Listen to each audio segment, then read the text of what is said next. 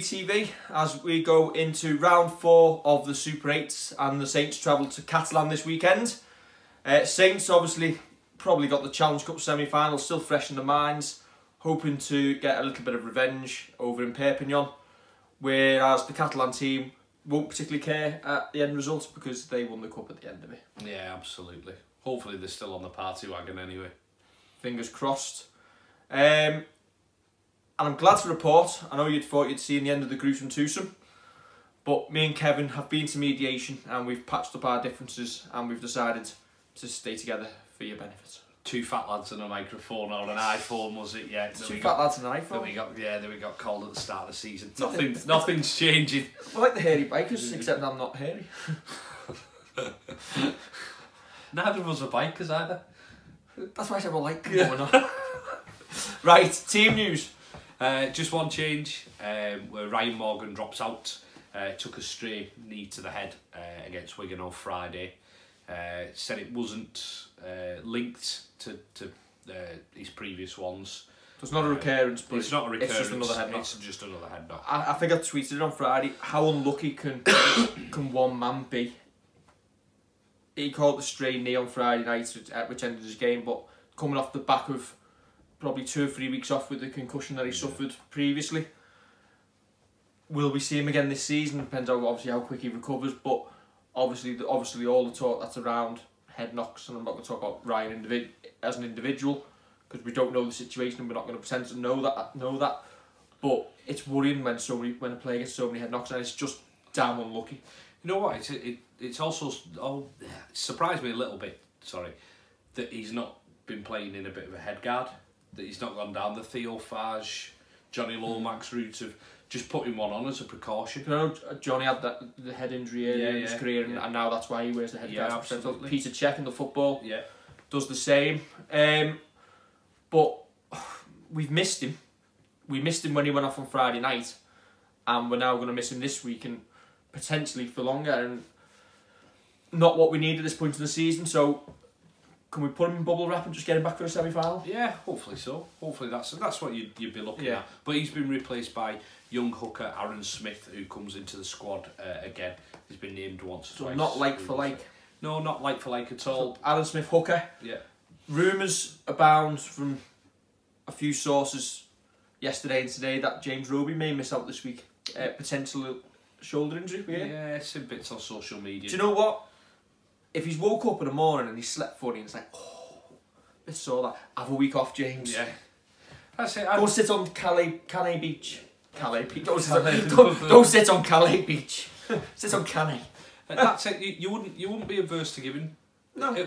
As long as we can, giving people a week off. Anybody who's yawned funny. Yeah, I think bad stretch. I think people have said like Zeb Tyers looked a little bit tired, and Zeb Tyers had a great season for us. But he has looked a little bit tight. The only problem is, have we got someone who can fit in there and then someone who can come in on the bench? If Catalan have been on the party bus still, yeah, we may as well take one of us over. Do you know what? I'm not sure remember last time everybody slagged them off and they went and battered us on the because they watched it. So I doubt they watched this, but no. We're all right. That said, Friday gone. The Wigan game. The amount of negativity across the board from Saints fans, you'd think we hadn't won 23 games, and you think 2 weeks to final season, now it's going to go for the rest. It doesn't. We could lose every game between now and the semi, and although it won't be brilliant, you still only have to win the semi-final. Yeah, you'd like to be on a good run of form, but we're all old enough to remember getting smashed by Bradford, and then 2 weeks later beating them in a semi-final to get to Old Trafford. Yeah. That's it. I mean, there's a bit of, obviously, whether it be knee-jerk, whether drink had been taken on Friday, it's the first thing. It's such an instant thing that you get on social media and you start bagging people. I mean, there's loads of people offering to kind of buy Ben Barbary's plane ticket back. If all them people want to put that money to one side, I'd love a trip to Oz, so I'd gladly take you up on that offer. If Ben Barber puts 2 performances in a semi-final and a grand final, and we win it, how many people are going to be coming on mid-October and going to us, yeah, but do you know that game against Huddersfield at home and Wigan where he didn't really look like he was up for it? Is he not that type of player anyway? Is he? Is he not that type of player who kind of almost he's like the luxury, like in football you might think of him as Ozil, who doesn't really look like he's doing any Leroy Sané's been slagged off today by Tony Kroos.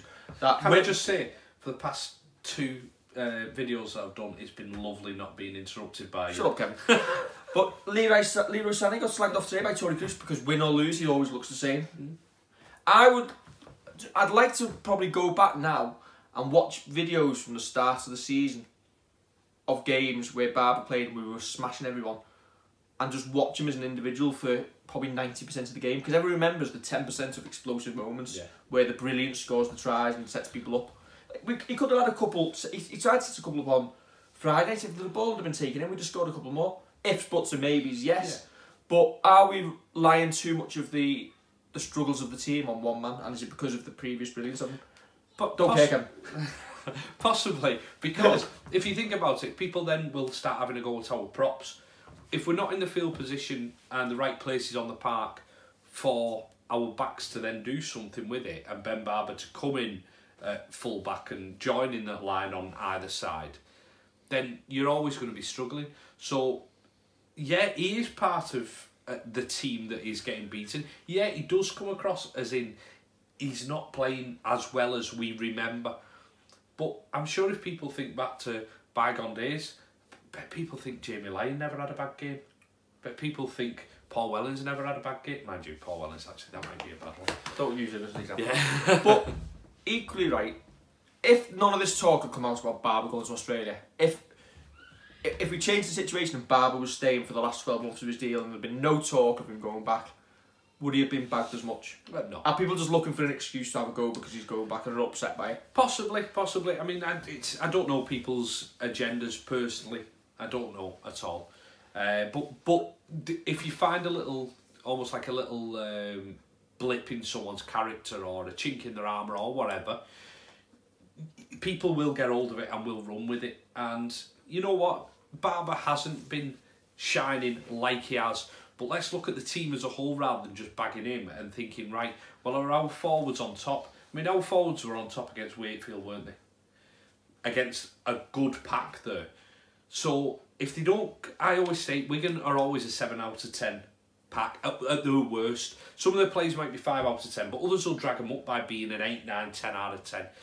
And that's what Wigan do. And Wigan will have been wound up by Sean Wade. And if our props and our second rowers haven't kind of been ready for that, then that blame doesn't lie at Ben Barber's door. We've seen many a great Saints side defeated by a poor Wigan side. It's just how it is. That's the derbies for you. They can go either way. Nobody's remembering the twice this season that we've smashed. Well, beat Wigan. We didn't smash them. We beat them on Good Friday. Could have gone either way.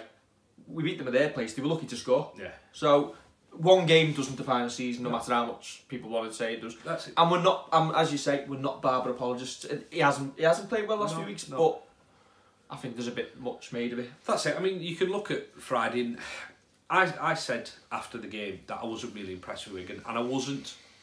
They were better than us. They were the better team on the day, but that's only because they took the chances. And if we'd have taken our chances, that game again, that'd have been another one of them games that swings. Yeah, it's like sliding doors. Been in the balance. We didn't. Again, ifs, buts, and maybes. One of the big things that obviously we've just mentioned it. Ryan Morgan going off, so Louis has to go into the centres.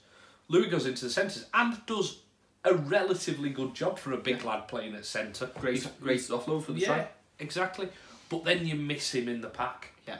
And you miss his yards, his running, and you also miss kind of, he defends in the middle, he doesn't defend out wide. So that's where you miss. And I thought Louis had a great game. This isn't me bagging him saying, he's not a centre, is he? No. He's not.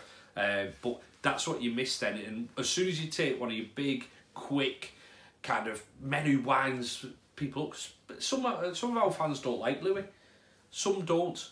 I love him. I love the fact he winds other fans up and other players up, because we need one like that. Yeah. Although I would like someone who was an aggressive type like that as well, a bit like a Jason Hooper or a we need a grub, yeah, a Greg Baird. Yeah, somebody like that. Maybe not getting banned for as long. No, but a grub who doesn't get caught like Jason Hooper. Yeah, Jason Hooper. I'd love a Jason Hooper in our team. 9 times out of 10, if you allow Wigan to get on top of you, win the ruck, get aggressive, you're going to lose. Yeah, and unfortunately, that's what happened the other night. Will that result the other night have any effect on the semi-final or final if we just play it? No, absolutely not. It can happen. Whatever happens, that will happen on the day. Yeah. Right. That's enough to talk about the derby.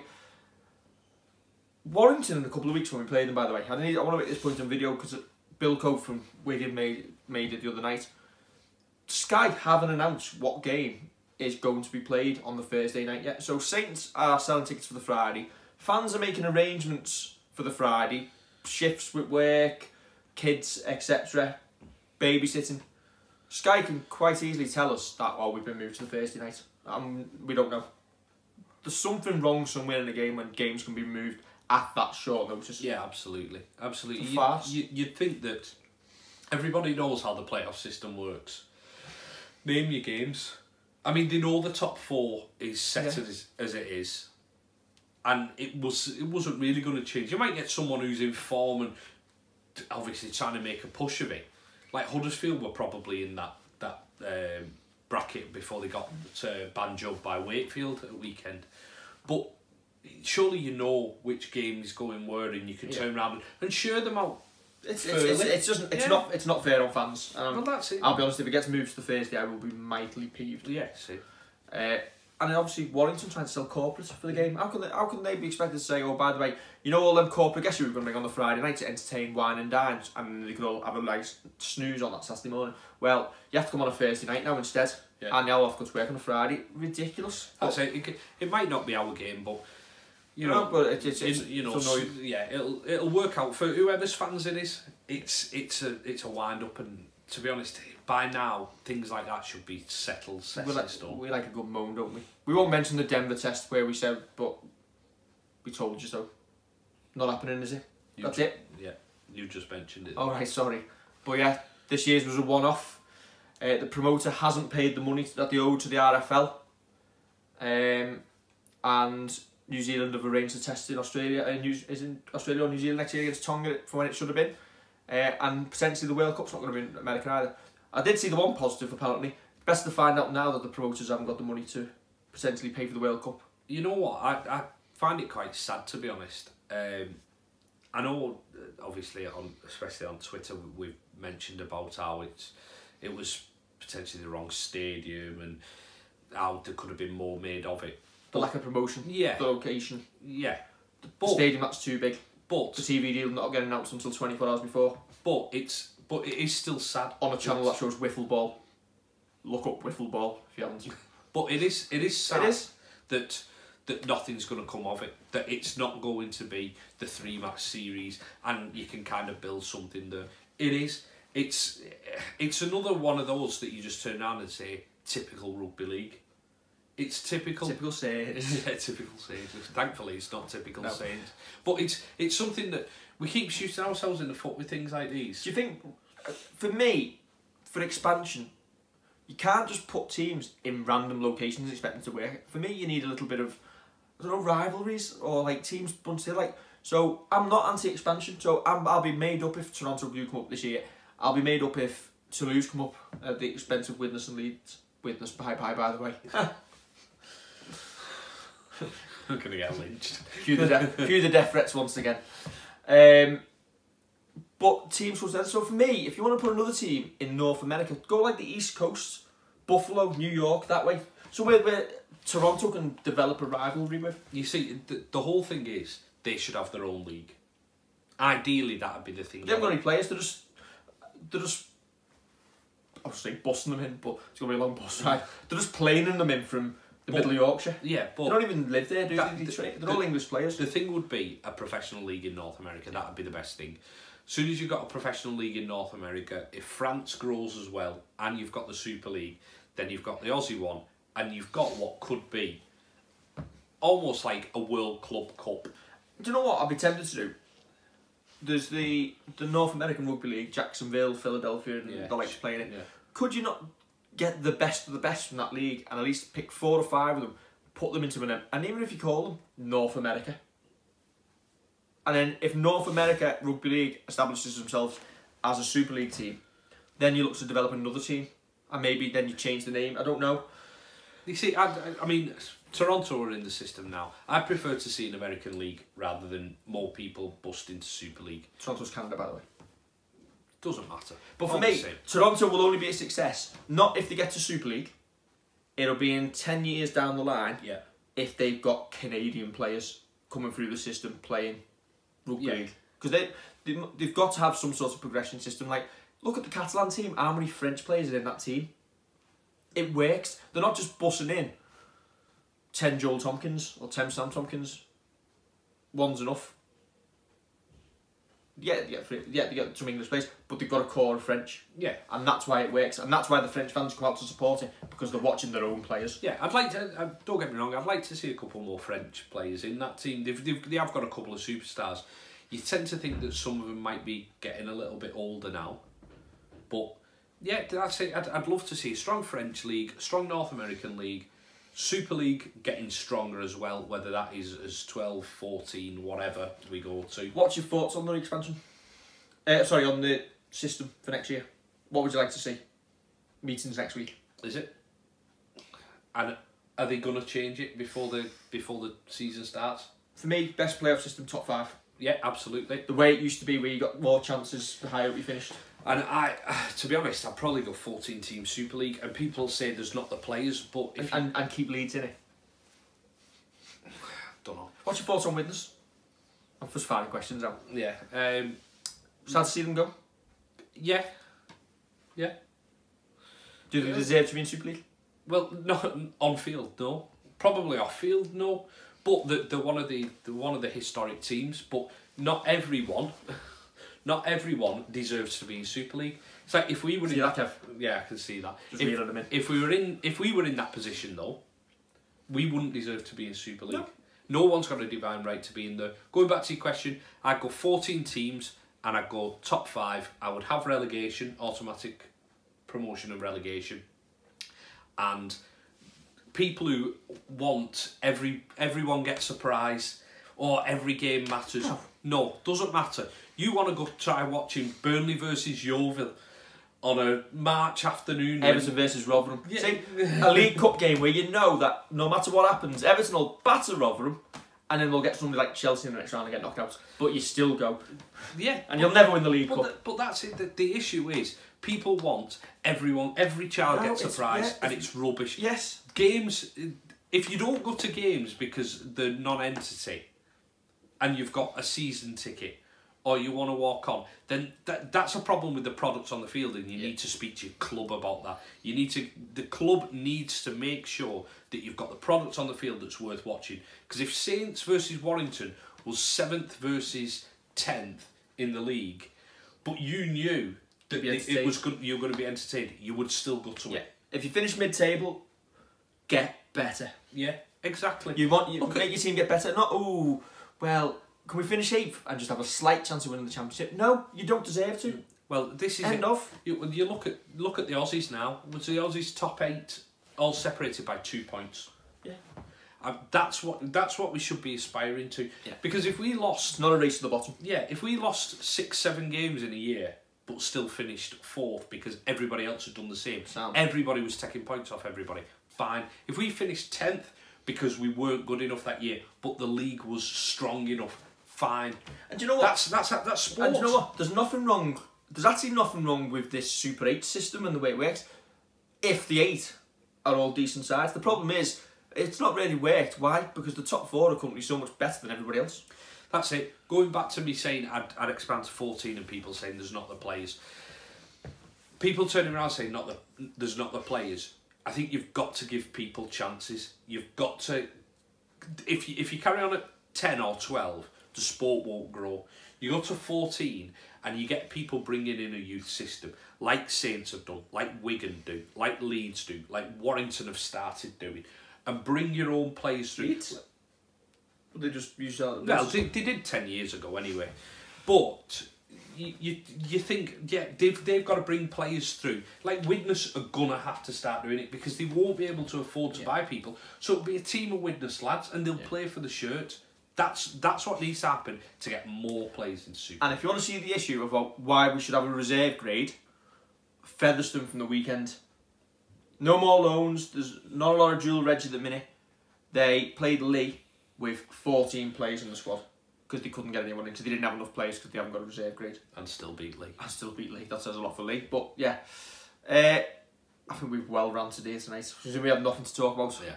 If you're still watching, give yourself a badge. If you're still watching and you're a Widnes fan, get a life. Definitely death threats coming our way, isn't it? Yours? He doesn't like them either. He just won't say it on camera because he's scared. Right. We will catch you on Saturday afternoon where we'll pretend to be in France again. You're wearing your stripy t-shirt. And some garlic round my neck. Onions. No garlic, I just... yeah, but we'll pretend to be in France for our instant fan reaction. Don't forget to watch and we'll catch you soon.